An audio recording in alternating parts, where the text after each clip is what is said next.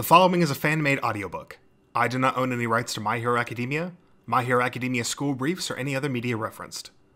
This video will in no way be monetized for personal gain. Please support the official release.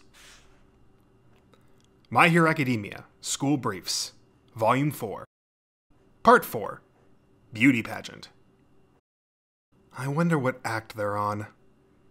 Looking somewhat bored, Itsuka Kendo sat on a folding chair in the dressing room and glanced up at the wall clock. Based on the time, Class B's play would be about halfway done. A gentle breeze blew through the open window, ruffling the curtains.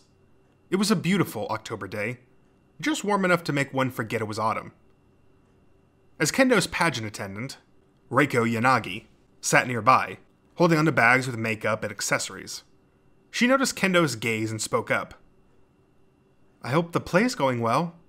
"Me too," said Kendo.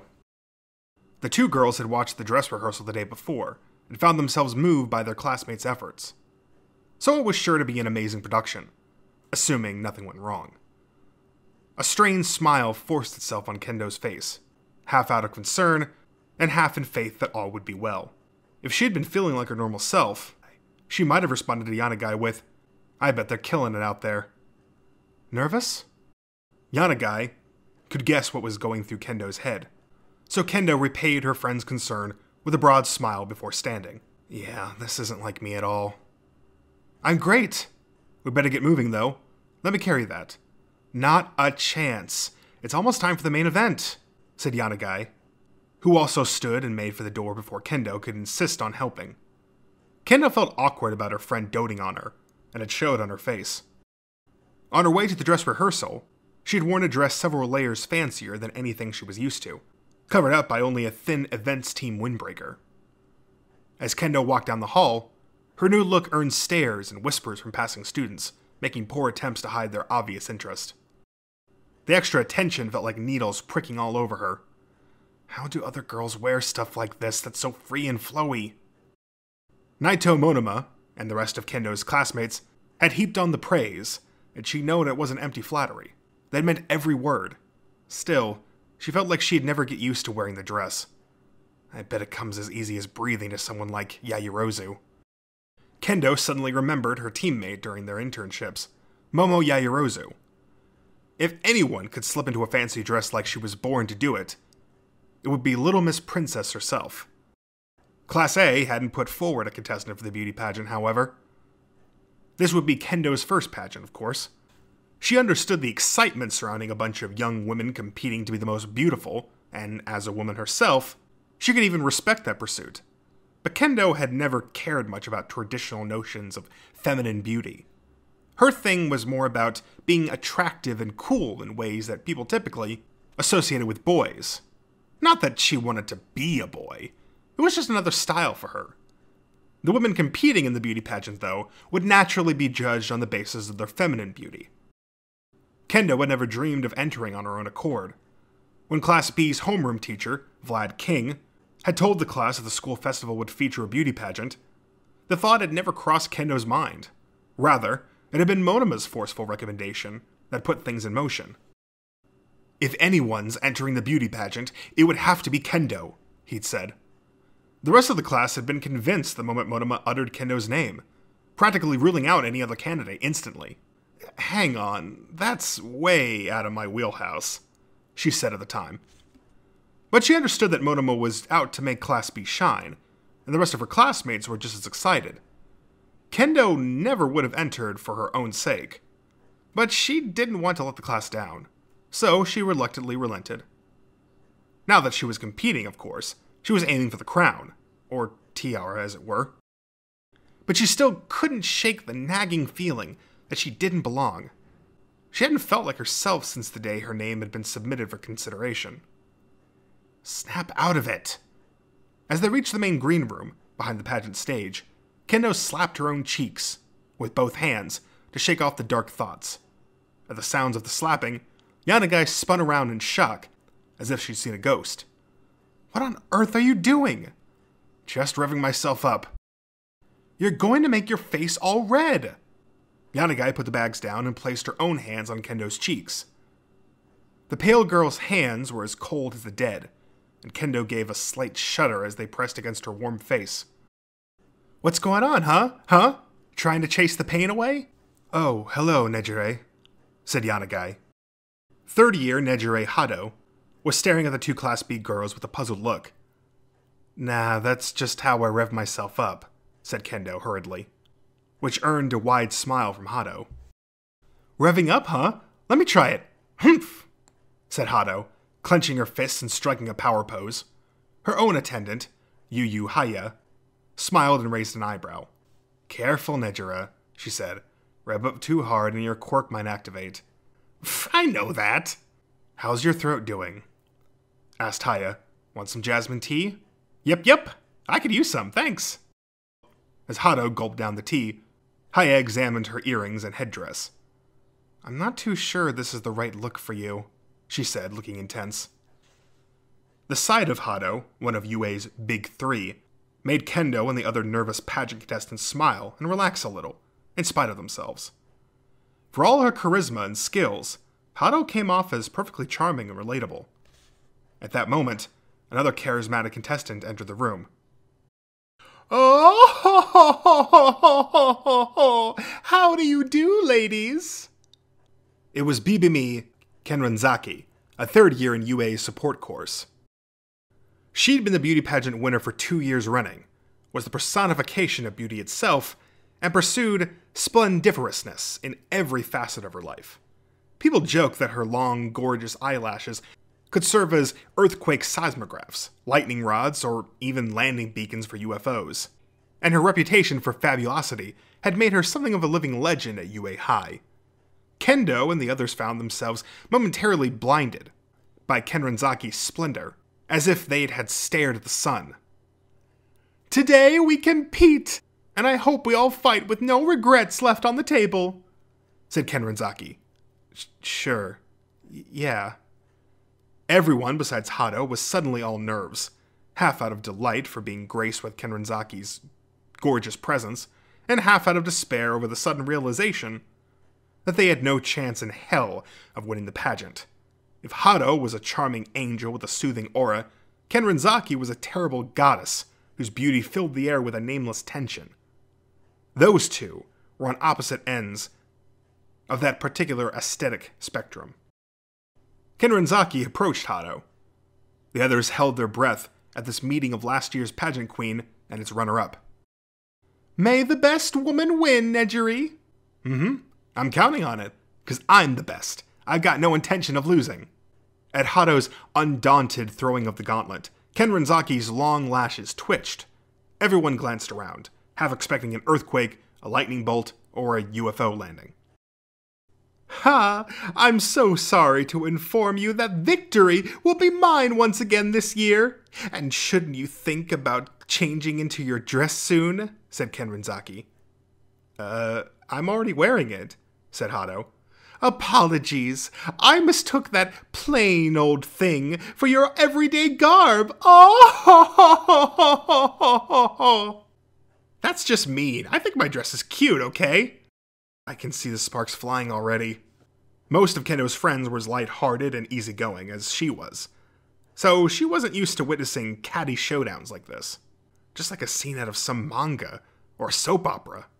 She was almost curious, watching what seemed like a scripted scene play out, whereas the rest of the young women present froze up, unsure how to best dodge the flying sparks. It's not like they're gonna start throwing punches, but maybe I should step in? Kendo's big sisterly instincts flared, but just before she could intervene, someone else made a move. "Excuse me, Kenranzaki, but could I ask you to back off, Nejire?" You? Said a shocked Hado. Haya had rushed in like a loyal hunting dog ready to defend its master from a looming bear, and her tone showed that she was ready to sink her teeth into the threatening foe, if need be. Kenranzaki and Hado had known exactly what sort of electricity they were sending into the air a second ago, but Haya's icy stare brought a new chill over the room. Not that it was enough to fluster Kenranzaki's beautiful composure. "My dear Yu, as Nejire's assistant, shouldn't you be the one reining her in, instead of getting so bent out of shape yourself?" The comeback left Haya at a loss for words, but she was saved by someone from the pageant planning committee who entered the room and began explaining the dress rehearsal procedure. During the explanation, the girls heard a cawing of a crow coming from the extravagant outdoor stage. Not exactly a good omen. In the meantime, Kendo stole a glance at Haya, sitting beside a flustered Nejire. Haya wore a scowl, with eyes cast down. I wonder what's up with Yu. They'd only met briefly at the pageant orientation, but Kendo had noticed Haya's remarkable self-possession, befitting a third year, which was somewhat at odds with her short, bleach blonde hair, multiple piercings, and general eye-catching appearance. Being paired up with the free-spirited Hado only served to amplify Haya's level-headed nature. When Kendo had introduced herself, Haya had smiled and offered to answer any questions Kendo might have had about the pageant, which had made her bare-faced hostility just moments ago all the more shocking. Is this what becomes of women thrown into battle against one another? Kendo found herself thinking more than ever that if that was the case, then she really didn't belong here. The dress rehearsal ended without incident, and the contestants returned to their individual green rooms. Kendo let out a long, pent-up sigh. Pretty intense out there, said Yanagai, not sounding particularly amused, more like she was making a simple observation. Yeah, caught me off guard, but I should have known. Known what? Never mind, forget it. Yanagai's look seemed to ask, are you sure it's nothing? But Kendo smiled, shook her head, and changed the subject. How'd I do? She asked, referring to the little preview of her pageant performance. Kendo herself didn't know if she wanted to talk about the competitive aspects or chat about how she felt so out of place.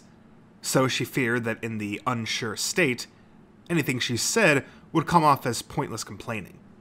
It looked really clean, I thought. But is the hem of the dress too tight? Asked Yanagai. It's fine. This kata doesn't feature too many wide stances, said Kendo. For the talent show part of the competition, she'd chosen to perform a martial arts routine. Kendo had racked her brain trying to think of a way to showcase her feminine sensibilities. But when she'd come up short, she had settled on doing something she knew she was good at. After all, the other contestants would be highlighting their own special skills through dance, song, or what have you. Each had done a small portion of her act during the rehearsal, leaving the full performance for the pageant itself. Though an apparently unconcerned Ken Renzaki had skipped the rehearsal altogether, saying only, I look forward to the main event. Are you hungry? Want anything for lunch? Asked Yanagai. Not really. I'll wait till it's all over. But you should eat, Reiko. I'm not that hungry either, honestly. As they sat around chatting while waiting for the show to begin, Kendo and Yanagai heard someone cry, What the hell is this? From the next green room over. They locked eyes and raced to the source. What's the matter? Asked Kendo, peeking into the door.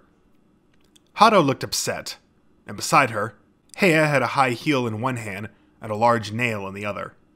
Her face was practically quivering with rage. This nail was in one of Nejire's shoes, said Heia. Whoa, said Kendo. This is sabotage. I knew it, said Heia, unable to hide her anger. Said Hado. How can we know for sure, though? Maybe it just fell in there. Fell? From where? Nuh-uh. That doesn't just happen, spat Heia. Kendo had to agree it was unlikely, but she wasn't fully ready to accept the sabotage theory. The nail was huge, too big for intentional sabotage, since the would-be victim would be sure to notice it before slipping the shoe on. A thumbtack would have worked, maybe, but a nail was just begging to be discovered. Still, Heia had lost all composure and was convinced that someone was out to hurt Hado. Probably that Ken Renzaki, said Heia, with a start. Hado's face grew dark. Cut that out. We have no proof, she said. Sorry, but come on. The former winner has the most to gain by making sure you're out of the running. I said cut it out, repeated Hado sternly, leaving Heia unable to respond.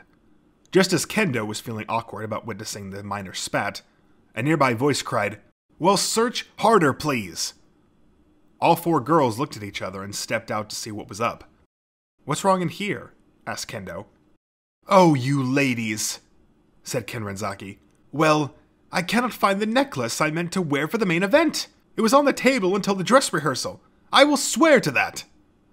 She pointed to a jewelry box on the table near the windowsill. Meanwhile, her attendants were scurrying about, searching every nook and cranny of the room. The shadow of a bird raced across the curtains, fluttering in the wind. Was the door unlocked? Are the windows open? Asked Kendo. Unlocked, yes, but only while I stepped out for a brief moment, admitted Kenrenzaki. It seemed like a careless thing to do, but it wasn't as if Kendo and Hado had locked their own green rooms. Since this was all happening within the safety of the school grounds, most of the contestants weren't being particularly vigilant. What if it was a thief, though? As the thought crossed Kendo's mind, Yanagai muttered to herself. Looks like it's true. What's true? Asked Kendo, who overheard. That these pageants are rife with sabotage, said Yanagai. Her main hobby was surfing the internet, and Yanagai had done some reading about beauty pageants in her free time. Apparently, mudslinging and dirty deeds were common occurrences behind the scenes. Though I guess we don't know for sure yet, added Yanagai. Yeah, but this is no laughing matter, said Kendo, with a bit of an edge to her voice. Whether it was all part of her devious plan or not, a nail had found its way into a shoe when jewelry had gone missing. It wasn't a huge stretch to connect the two incidents. Sabotage, though? How would we even deal with that? The trashy tabloids would start licking their chops upon hearing a backstage scandal, an intrigue at UA's beauty pageant. But were these young women really like that? As boys would tell it, girls were prone to fighting their battles in sneaky, underhanded ways, and not in the light of day. Kendo didn't think she was that sort of woman, but how could she be sure?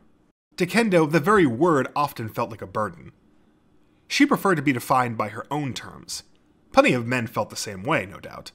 While some people out there felt that they didn't fit snugly into either discrete category, it was like somebody at some point had decided to stuff everybody into these cramped, preconceived pigeonholes, where women had to be one way and men another.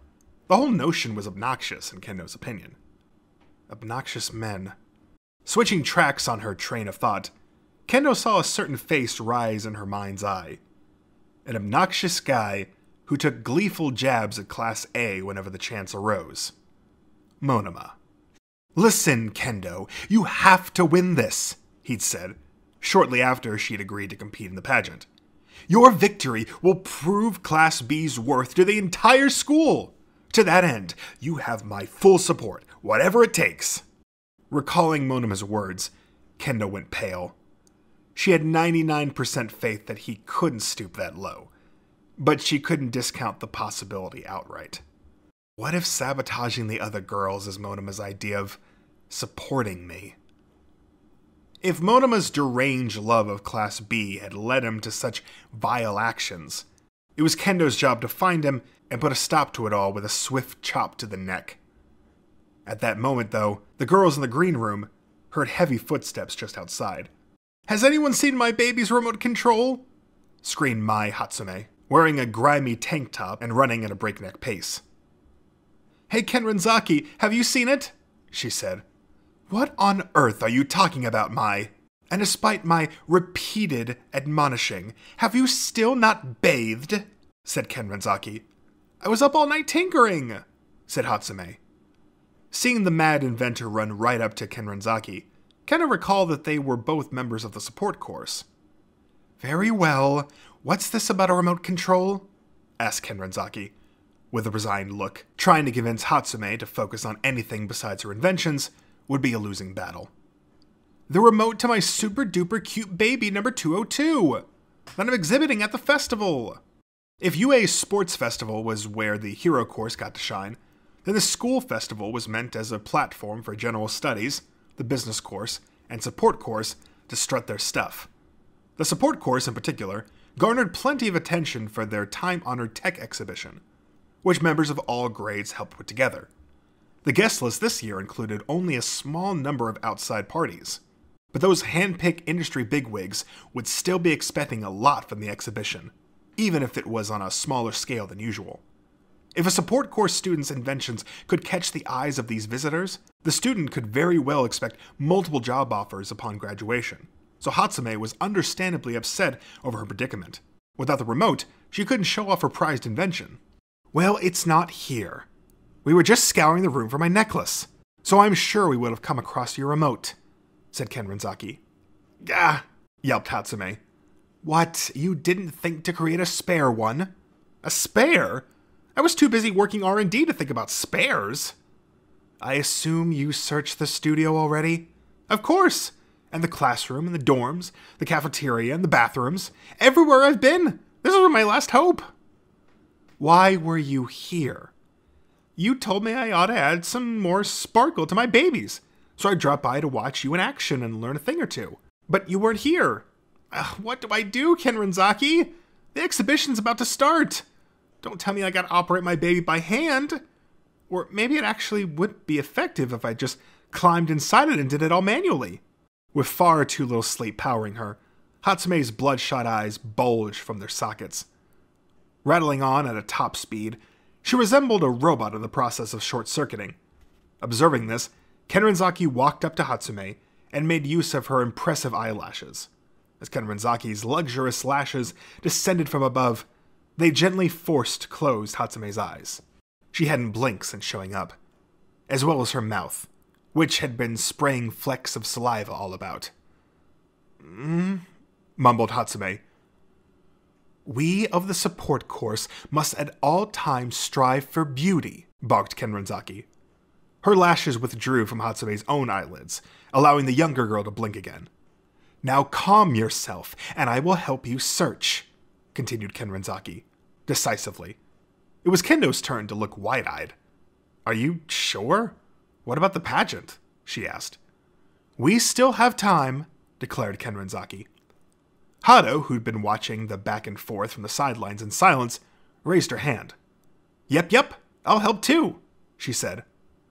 Seriously, Nejire? Said Heya. Hado grinned. The more people looking, the better our odds of finding it, she said, as if this were a very reasonable response. Kendo gasped. Me too, she said hastily. My, said Ken Ranzaki. All of you then? Sure, but let's be quick about it, said Kendo. Thank you so much, girls, said Hatsume, who had finally recovered a modicum of composure. Ken Ranzaki asked if there was anywhere else she'd been that morning, which sparked Hatsume's memory. I forgot about the woods! I ran through there on my way back. Once one of Ken Ranzaki's attendants had explained the situation to a pageant committee member, the girls were off to the races. As Kendo ran, she apologized to Yanagai for implicitly volunteering her services too. Why should I stay behind just because I'm an attendant? Plus, I figured I'd offer to help, said Yanagai. Thanks for understanding, said Kendo, before glancing back at Heya, who was running a few paces behind.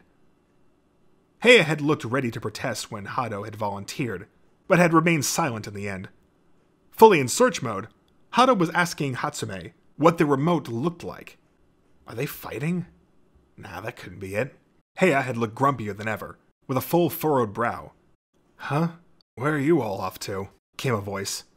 It was Tamaki Amajiki, who was another of Hado's pageant helpers, was on his way to the green room. He agreed to help after a quick explanation, opting to use his manifest quirk to sprout wings, courtesy of quail eggs he'd eaten from his stall earlier, and search from the air. Thanks again for helping out, everyone, said Hatsume. Now let's find my super-duper cute baby's remote control. Upon reaching the woods, the group split up to search along Hatsume's approximate route. Dratted tree branch, said Ken Ranzaki. Her eyelashes had been caught on a branch, but she quickly freed herself with the lash power alone and kept searching. Since she maintained proper posture while minding her flowing dress, Ken Ranzaki's search effort also resembled an elaborate contemporary dance. Seeing this, Kendo was reminded of Ken Ranzaki's resolute offer to help. This was a day when the older girl no doubt wanted to focus entirely on herself, but she had still set aside everything to aid a first year without a second thought. Kendo thought that was cooler than cool, the way Hado had done it too. It took a certain strength of character to step up and help a virtual stranger when they were in a pinch. Come to me, remote, cried Hatsume, crawling on all fours nearby. Don't worry, we'll find it, said Kendo. Thanks, I sure hope so, because this baby of mine just has to make a good showing today. This little one is really amazing. Useful in just about any situation and simple enough that anyone can handle it, no matter their quirk. Hatsume's stomach gave an unearthly growl. Did you skip breakfast by chance? Asked Kendo. Come to think of it, I haven't had a thing since yesterday. Also forgot to get my shut-eye. Huh. How are you still standing? Relax, I'll eat and sleep for ages once this is all over, to make up for the past 48 hours. So Hatsume had been tinkering nonstop for 2 days straight? Kendo was beyond impressed by that sort of abnormal focus. Is everyone on the support course as dedicated as you? Plenty of us can get kind of obsessive, yeah, but Kenrenzaki is different, said Hatsume. She eats and sleeps according to a real strict schedule, and only gets in focus mode during set times. That's the most beautiful way to live, she says. But judging from her bold, cutting-edge, dazzling designs, I would have guessed she regularly skips whole weeks' worth of sleep, if I didn't know better. Her work's already earned her a whole pack of crazed fans, you know. The Hatsume talk train was roaring out of the station, and she was now up to Kendo's face. But even while working, Kenrenzaki is always looking out for us in all sorts of ways. Sure, her "you ought to bathe once in a while" Hatsume routine gets old real quick, but otherwise she's a role model I know I can rely on. Hatsume, focus, came Kenrenzaki's chiding voice. Speak of the devil. Hatsume gasped, came to her senses, and resumed her frenzied search. Not the type who can multitask, I take it. Kendo got back to searching too, wanting to help more than hinder. She advanced slowly, checking between every tree and bush as she went, but soon bumped into something soft that went, huh? Oops, sorry, Yu. Oh, Kendo, don't sweat it, said Heya, who hadn't shaken the scowl from a moment ago. Kendo wasn't sure if it'd be appropriate to ask, so she kept searching in silence. Hey, sorry for earlier if I made things weird, said Heya, who also didn't seem too sure about speaking up. What? Oh, that's cool, don't worry. No, I know how high-strung I can get. Kenrenzaki was right. I am bent out of shape, said Heya, with a self-deprecating chuckle. Kendo now understood that the girl's scowl had been directed to herself. I'm willing to listen while we search if you want to talk, said Kendo. Sure, if you don't mind, said Heya with a bitter smile. I was the one who suggested Nejiri compete in the pageant, originally. I mean, have you seen her? Total cutie. I was sure she'd bring home the crown. But then she lost to Kenrenzaki 2 years in a row. Not that she did anything wrong. If those judges can't see how cute she is, their eyes must be malfunctioning. 'Cause nobody in our whole damn galaxy can hold a candle to Nejiri. Heya seemed to be thinking back on those bitter losses because she started snorting in indignation. She went on, stressing how undeniably cute it was when Hado did this, that, or just about anything. It's like she's bragging about her amazing sweetheart. It warmed Kendo's heart to see this third year's eyes sparkle in admiration. But suddenly, Heia's face grew dark. So this whole time, I've been feeling like I went and got her hurt for nothing. Pageant or no pageant. Nejiri's still just as cute, right? But this year, she said she wanted to compete, and she wanted to win. I want that for her so bad. I do just about anything, but when I get so worked up and worry her like that, I'm the worst. I'm usually more put together, you know? As we've gotten closer and closer to the big day, I felt my fuse getting shorter and shorter. Like, I'm not even myself. Kendo wished she could cheer up Heya, but she couldn't find the words. In all honesty, she didn't feel like herself either. Yu, Nejiri? Hado peeked out from behind a nearby tree, and the strange look on her face told the tale. She'd overheard everything. Nejiri, Listen, Yu. The two girls started to talk simultaneously, but a cry from Amajiki interrupted them. Hey, I found the culprit! The culprit? Everyone glanced at each other before running in the direction of Amajiki's voice. Where? Shouted Hatsume and Kenrenzaki in unison, only to spot Amajiki up in the air, flying away from a cawing crow that was after him. Huh? A crow? What do you mean? Asked the confused girls. Amajiki pointed to the branch of a nearby tree, where they spotted a necklace and Hatsume's shiny remote control. There it is! My baby's remote! And that would be my jewelry. I remember hearing something about how crows are attracted to shiny objects, said Amajiki, still fighting off the bird. "You're saying our thief is a crow?" said Kendo, shocked to learn the identity of the unlikely culprit. The girls were thrilled, though. Once Amajiki grabbed the items, it would be case closed. Caw! It wasn't that simple, however. The crow continued to harangue Amajiki, as it could sense that he was out to steal back its hard-earned stash. "Hey, cut it out. That stuff's not yours to begin with. Get away from me!" Amajiki was equipped with any number of ways to battle villains, but he'd never fought a bird before, let alone one of the smartest birds around. This crow knew it couldn't beat the human attempting to steal its treasures, so while Amajiki was flailing in midair, it swooped down, deftly grabbed Kenrenzaki's necklace and Hatsume's remote in its beak, and flew off in the opposite direction. The girls gave chase, tracking the bird from the ground. "Sorry, crows are actually pretty scary up close," apologized Amajiki. "Not a problem," said Hado, who activated her own surge quirk and rose into the air on spiraling waves of energy. She sped ahead, cut the crow off, grabbed the necklace and a remote right out of its mouth, and left it in her dust. "Thanks a ton, whoever you are," said Hatsume. "Uh-huh, I'm Nejiri Hado." "Look out, Hado!" cried Amajiki, alerting her just in time to see the enraged crow coming at her. Eek! She dodged the bird's attack by a hair, but it had plenty more where that came from. The crow kept up its assault, all the while cawing in an ear-splitting volume. "No, Nejiri," said a worried Yuyu. Desperate to help, Keno used her big fist quirk to enlarge her hands, but since the bird was out of reach up above, all she could do was flap her hands to create small air blasts. One of these knocked the offender for a loop, but before anyone knew it, a murder of several dozen crows had emerged from nowhere, chasing not only the airborne Amajiki and Hado, but also the gang on the ground. It seemed the original offender had caw-called for its birds of a feather. "Whoa, back off, birds!" cried Kendo, covering her friends with one massive hand while attempting to shoo away the crows with the other. She could have smacked them out of the air with ease, but since these weren't actual villains, Kendo was trying to avoid hurting the animals. Hado and Amajiki were of the same mind, which left them unsure how to cope. Suddenly, Kenrenzaki ran by and shouted, "This will just take a moment." A good portion of the murder chased after her, drawn in by her glimmering, ornate hairpin, which she plucked from her head and tossed while crying, "You can have it!" Meanwhile, Hado was under siege, desperately defending the remote and the necklace. Unable to restrain herself, Heya ran over and said, "Nejiri, throw them to me!" "Or me!" screamed Hatsume, who'd also been tracking Hado. "Once I've got him, I'll show these birds how fast I can run." Watching this scene play out, Kendo paused to think. The tech exhibition was about to begin, so the priority was putting the remote in Hatsume's hands and getting her to the show. "Give Hatsume the remote, and I'll catch as many crows as I can," shouted Kendo toward Hado and Amajiki. "Me and Amajiki can shoo away the rest, sure."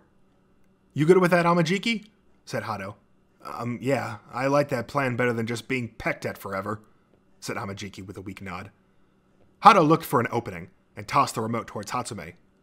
"Oh, my precious baby's remote!" cried Hatsume, who caught the device and made a break for it. The bulk of the murder noticed the transfer and gave chase, but Kendo was ready. She scooped a number of crows out of the air and slammed her enormous cupped hand to the ground, forming a small, sealed dome. While Hado and Amajiki were attempting to drive off the rest of the birds, Hatsume stumbled and fell in a grand fashion. Kendo's body moved on instinct to help Hatsume, and before she could stop herself, the seal of her hand dome broke ever so slightly, allowing the trapped crows to escape and resume their assault on the others. What am I even doing? But Kendo didn't have long to blame herself, because the ground started rumbling. "What on earth?" said Yanagai with wide eyes. A massive tank shaped like Kenrenzaki's face was approaching from the nearby path, sending the crows into a confused panic. "Oh, how do you like this, you awful avians?" Kenrenzaki? Riding atop the metallic face was Kenrenzaki herself. "Was that? Wow, so cool," said Hado, prompting a smug Kenrenzaki to explain. "My creation for the talent portion of the pageant, of course. It's my beauty, perfect, gorgeous armored vehicle. I had hoped to unveil it for the first time during the show, but alas, I would do anything for a fellow member of the support course." Every surface of Kenrenzaki's tank glittered and glistened, and in the sunlight, one might have mistaken the shining mass for some sort of deity incarnate. What had Kenrenzaki created this thing to do exactly? Questions swirled in the minds of everyone present, except for Hatsume, who screamed like a child might at appearance of a hero. Go get him, Kenrenzaki! The maddened crows were driven into a further frenzy by the largest shiny object yet, which they now made a beeline for. Watch out! Cried Kendo, dashing over to help, but Kenrenzaki calmly pushed a button on her control panel. Dine on this, Goddess Zypher! Screamed Kenrenzaki, as if naming an ultimate move. The robot's eyelashes began to flap up and down, instantly creating a series of complex air currents that caught the murder in their grasp and flung the birds high into the air, as if by a passing tornado. Everyone's jaws dropped, and Kenrenzaki pressed another button. Now come quietly, confectionery sigh! This time, the robot launched a lacy net of glittery white thread from its mouth that enveloped the crows and sent them hurtling to the ground. But just before impact, a small parachute popped open, making for a gentle landing. An image of Kenrenzaki's face decorated the parachute too, of course. Kendo was dumbfounded by the capture operation that had come in like a sudden squall and subdued the crows without harming a feather on their heads. These corvide cretins certainly gave us a run for our money, said Kenrenzaki, finally putting her stolen necklace back on. There's one more thing, though, said Heya. She reached into her pocket and took out the nail they'd found in the high heel earlier. Where'd this come from, huh? Why, we use those nails in the support course. The only person using ones of that size at the moment is Mai. Prompted by Kenrenzaki, Hatsume took a look at the nail. Huh. Oh yeah, when I dropped by your green room this morning, I stuck that nail in a shoe, where I knew you'd find it, to let you know I'd been there. Why the shoe? Well, it might have rolled off the table, right?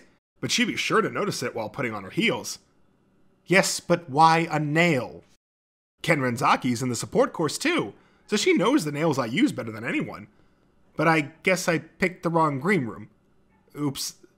Sorry. Anyway, I'm short on time, so we'll have to pick this up again later. Thanks so much for the help, everyone. Hatsume's feet were already moving as she said her thanks, and she raced off to the exhibition with remote in hand. She was out of sight by the time Kenrenzaki shouted, "Take a bath, you!" one final time.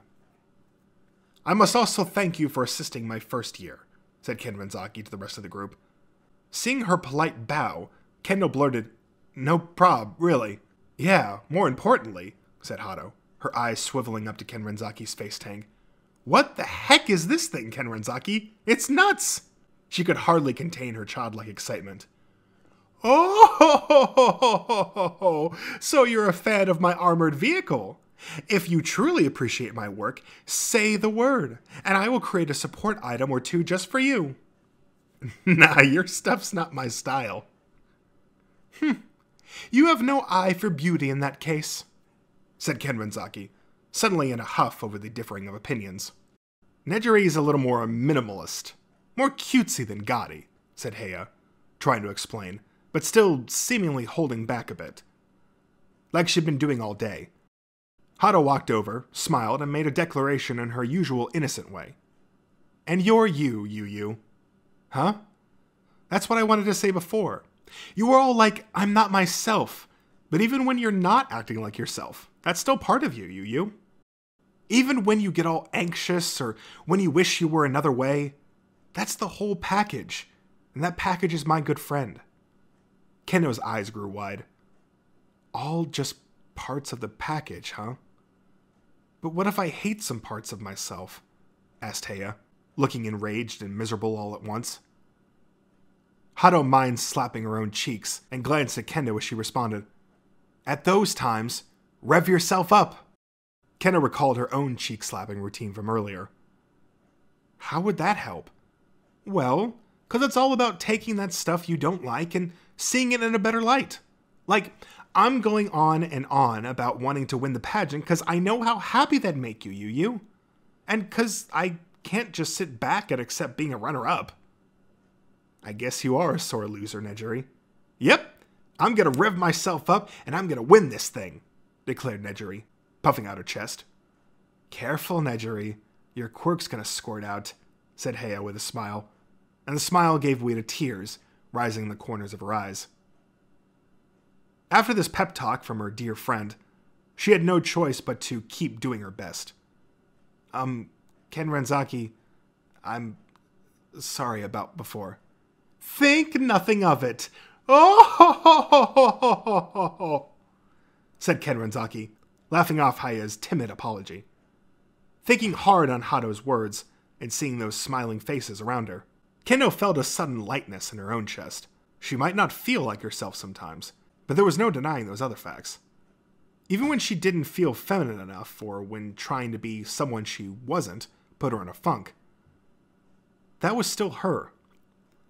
I'm always going to be me, since there's nobody else I can be. And I'm good with that. I'm good with who I am. At that moment, a pageant committee member ran over to the group in a panic. You're all contestants, right? We've been searching for you high and low. The show's about to begin. Ken Renzaki turned to Hato and Kendo. Let us begin with a noble, proper, and, above all, beautiful show to remember. As gorgeous and magnificent as the kanji in your name? Asked Hato with a grin. Ken Renzaki smiled back, and the group hurried off to the stage. Watching the two older girls run, Kendo felt a relaxed smile emerge from her own face. What's up? Said Yanagai, noticing Kendo's expression. I'm going to tackle this as me, the best way I know how. Kendo realized that Ken Renzaki and Hato weren't competing on the basis of some preconceived notion of feminine beauty. What they were pitting against each other was what made each of them beautiful. If anything, these two were shining examples of being true to oneself. Itsuka, your dress, said Yanagai in a tone tinged with mild horror. Huh? Oh, it's ripped. Indeed, the hem of her dress had a tear in it, probably from getting caught on a branch while she was crawling around in the woods. I'll have to mend it really quickly, said Yanagai, half in a panic. But Kendo thought for a moment and turned down the offer. That's okay. I'm probably going to rip it even worse later. You sure? Yeah. And actually, remember that extra lumber they had after building the set for the play? You think that's still lying around somewhere? With a new plan to showcase what made her, her, Kendo smiled again. Gleaming in the sun, hers was the face of someone aiming for the top.